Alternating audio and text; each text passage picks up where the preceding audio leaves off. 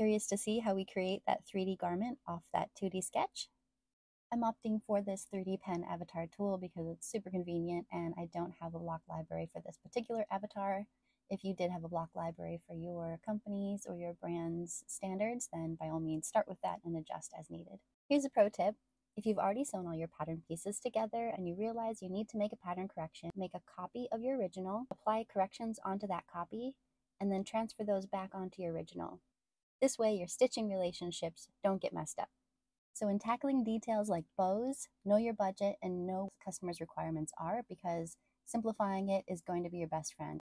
So in simulation mode, I can just drop that arm back down, really look at how the garment looks compared to the 2D sketch, and drop in some colorways, see what it looks like as a final render, and we're done.